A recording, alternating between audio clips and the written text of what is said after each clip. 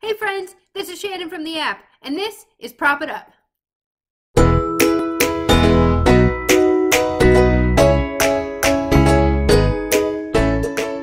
Okay, so this week's prop comes as a request from a friend who said that she would like to see how I would make a succulent, such as a saguaro cactus, spines and all.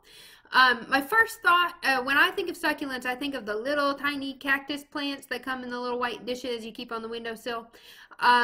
So my first thought was I would probably just purchase a fake one or a real one and put it on the set. It would be cheap enough.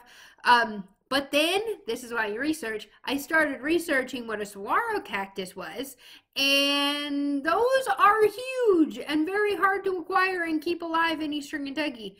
So, yeah, I would go back to figuring out how to build one.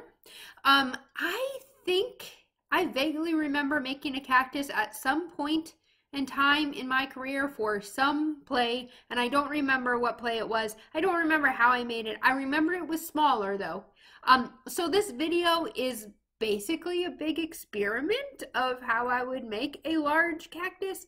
We're still using stuff that materials that I can find in the shop. So this version is only going to be about 1.5 feet tall because that's what I had. Those are the supplies that I had.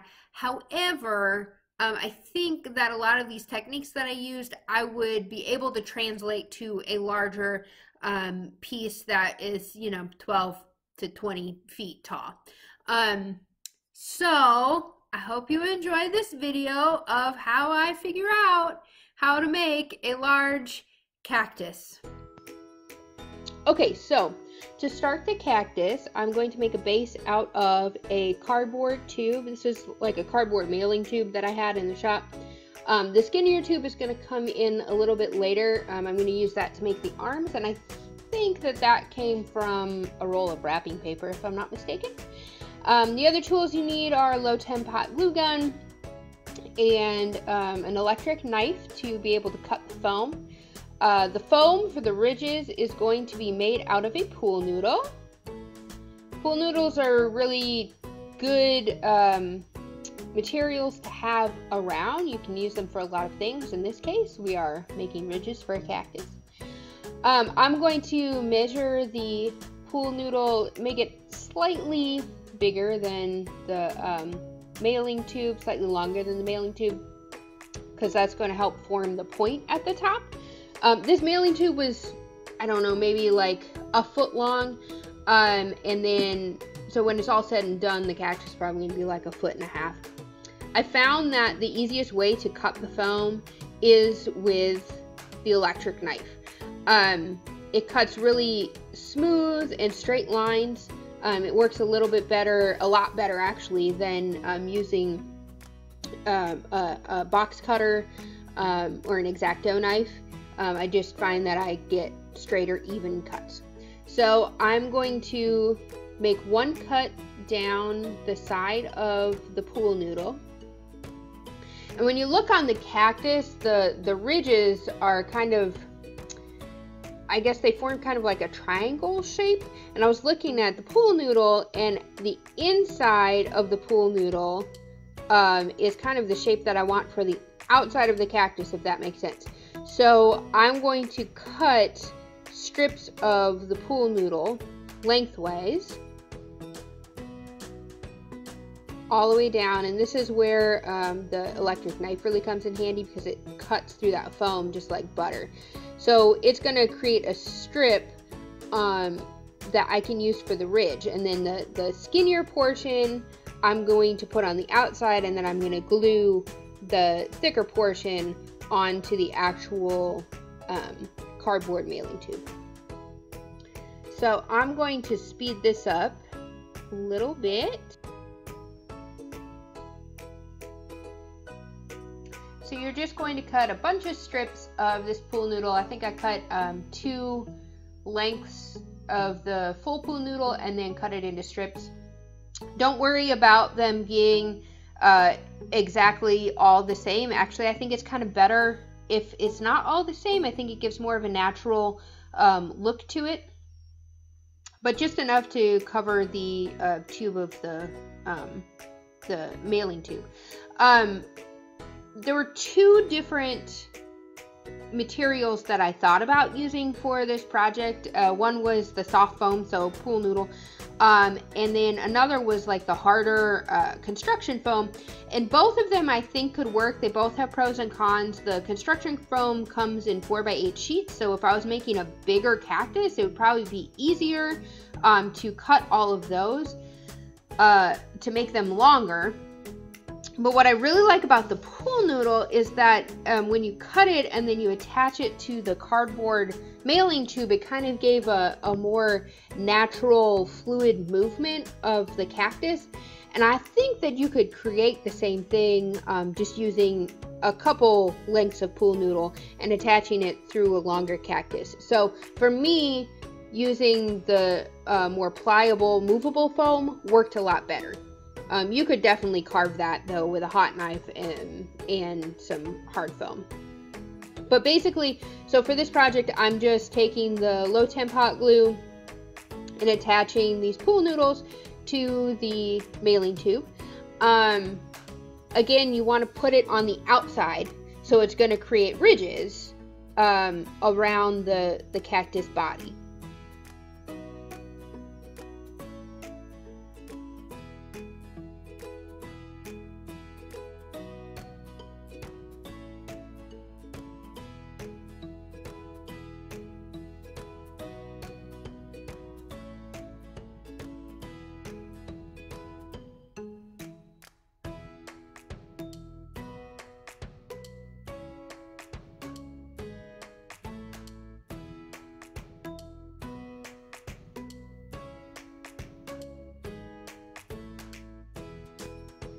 Cool, so then after you finish putting all of the ridges over the cardboard tube, you're gonna take the top portion of that and kind of cut it and form it into a dome shape or a bullet shape, and attach it with the hot glue again. I did not do a very good job of getting this all in the camera, so we're just going to go ahead and jump to the finished product, and hopefully you can kind of see what I mean by how I attached all of that right there.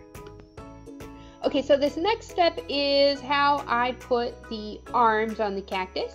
I've got, I think it's like 1.5 inch hole bit, and you want to start by hand. You want to just twist it wherever you want the arm of the cactus to be, but do it by hand first, because I was afraid that if I went ahead and just attached it right with the drill, it would rip all the foam off that I just put on. So this is just to take the first layer off. Then you can attach it to the drill and go ahead and make a hole for your cactus arm.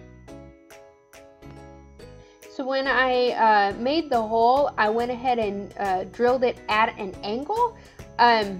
This is going to help the cactus arm go up instead of straight out.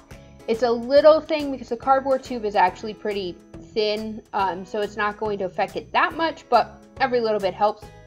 The other thing that I did is that with the cactus arm, I also cut that at an angle, as you can see, and then later on I ended up actually flattening out the portion that I stuck into the cactus so that it would stick up even further, because in the picture you can see that the arms are growing up to the sky. That's where I got the idea to flatten it out. They grow up towards the sky, they don't grow straight out, so I really wanted that movement to go up towards the sky. So when you have it at the angle that you want, go ahead and attach that with hot glue, and then you're just going to cut more ridges with a shorter length of the pool noodle and do the same thing like you did on the base of it. These ridges I did a little bit smaller because the arm is a little smaller than the base.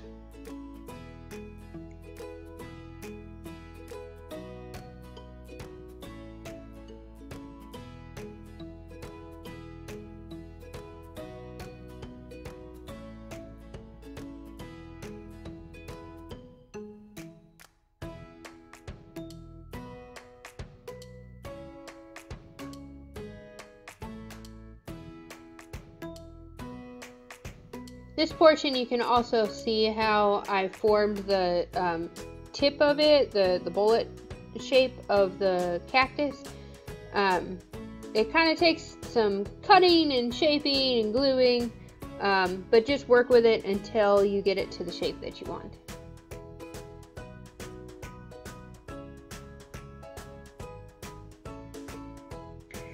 And then you're going to do the same thing for the other arm, or for however many arms you want. I went ahead and did 2 arms, so I'm just going to jump to the end of that. It's the same process.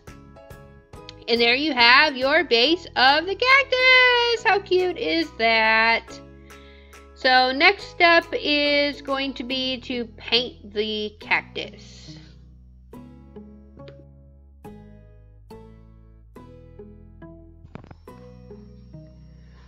Okay, so to paint the cactus, I'm just using green acrylic paint. And then I mixed in some latex clear painter's caulk to try and smooth out the texture of the pool noodle. There are tons of ways that I could have done this, and that's one of the things that happens when I make props. Even if it's a prop that I've made, 5 million times, there's always a process of reflection of what worked, what didn't work, if I ever had to make it again, what I would do differently. This is a perfect example. If it was a bigger cactus, like if I was making a 6, 7, 8, 10-foot cactus, whatever, I probably wouldn't need the latex painter's caulk, because chances are that cactus is going to be way upstage, far enough away from the audience that you wouldn't really see it, be able to see the texture up close. So just painting it with regular paint, and if it was a bigger piece, I would probably be using latex paint like we use on stage, and not necessarily acrylic craft paint. But this just depends on, the size of your project, what you're using it for, the given circumstances of the prop, and what it needs to do. So this is one of those examples, like I said, that there are so many different ways to do it. Also, the coloring. Every picture that I looked at, they have cacti obviously under the hot sun, so it's a lot lighter color. But if you look at a cactus up close, it's a darker color. So I started with a lighter color, and then you'll see later on when I cut to the finished product, I actually went through and ended up shading in with a darker color. One of the things that I really liked about that is it kind of created a two-tone effect. All I did was I put the first layer on, and then after that dried, I just took a darker green color and kind of did a drag effect of the darker green over the lighter green. It's really simple technique, but it created really nice texture. And if you're looking at the cactus under lights, you're gonna want more of a texture. It's gonna come out kind of flat, even when you have that texture. But if you didn't put the texture, then it would look super flat. So kind of like a little stage painting technique thing that you have to consider.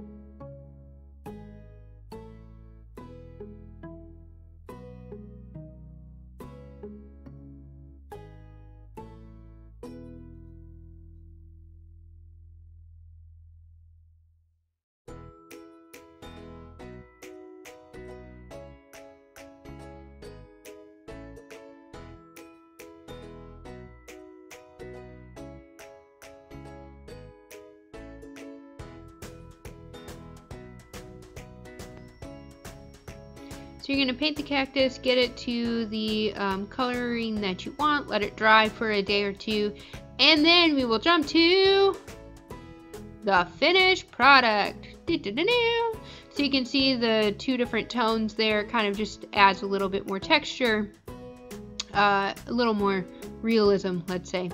So the next thing that I had to do was figure out the little cactus spines, because that was the request, with spines and all. And I had to really think about this because there are a couple factors that went into play. The biggest being that probably an actor or a technician would have to move it at some point. So I wanted something that actually wasn't going to hurt when you touched it. I thought about like toothpicks or things like that, but still that would be pretty difficult to move, especially if it was a big piece. You would want to be able to get a good handle on it. I also tried bristles of a paintbrush or a broom, and that although it looked cool, it just seemed like it was going to take forever. But the thing that I came up with was I found this twine. It's the really rustic looking twine that you can find at a craft store, and I cut little pieces of that. They're probably, I don't know, like 3 or 4 inches long, and then I went ahead and tied a knot in the middle like so.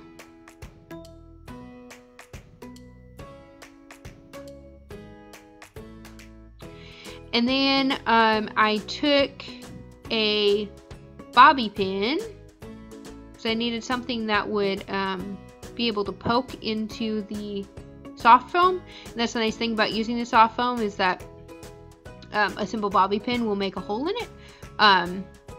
I guess you could probably use like a little drill bit too.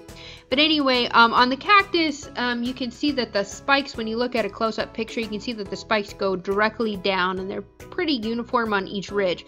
So I just made a hole where I wanted the little spike to go. And then another reason why I used the bobby pin and I tied the little knot in there is because you put the knot on the hole and then use the bobby pin to press that knot down into the hole, and it'll hold it pretty securely into the foam. I did try with just putting, you know, one piece of string in there or a piece of twine, and it didn't fit as nicely. Also, this isn't absolutely necessary, but I also put another dollop of hot glue on there just to further secure each little spike. This is time consuming. It is not as time consuming as putting individual bristles from a broom on there. But if you wanted the spikes, that's how I figured out how I would do it for now. I'm still looking for a slightly better option. I'm not absolutely in love with this option, but it kind of did what it needed to do, and I think from a distance it would look fairly realistic. Up close, I'm not 100% sold on it, but that's okay. That's what I can improve on for the next time I have to make a large cactus. Okay, so here's why I really do like using the twine though, is after you get the little spines on, let's say that it's all over the cactus. So just take each individual one and you can twist it, and it fans apart, and it creates the look of the little cactus spike. How cool is that? And you can touch it, it doesn't hurt, it's not spiky, but it'll give the look, especially from far away, of the cactus and all of its spines. And after I finished all of it, I just went through and kind of gave it a little haircut and shaped it to get it to the length and the look that I wanted. And there it is in all its glory. A smaller version of how I'd make a large saguaro cactus. There's a lot of things that I really like about how this project turned out. I love the way that the pool noodles created a good natural movement on the cactus. Again, I'm not absolutely in love with the spikes. I think that there's a better way to make them look more realistic. But the request was to make a saguaro cactus, spikes and all. And I think that with those circumstances, I accomplished it. Whenever you're doing a props design, it is important to take into account the given circumstances from the script, what is needed by the set designer, the director, how you can best serve the cast, and then you have to work that into your prop design. Anyone who knows me knows that I love adding a little bit of humor into all the props that I make, as long as they fit in with the story that we are trying to tell. And what is the best way to add humor to an inanimate object? That's right, googly eyes! Googly eyes make everything instantly funnier. I hope you enjoyed my video today. If you did, go ahead, give it a like, give it a share. If you have a suggestion of a prop you'd like to see me make, go ahead and comment below or shoot me a message. If I've made it before, I'll show you my process. If I haven't made it before, I will try to figure it out and we can learn together. Thanks so much for watching. Stay happy, stay healthy, and create something today. It's good for your soul.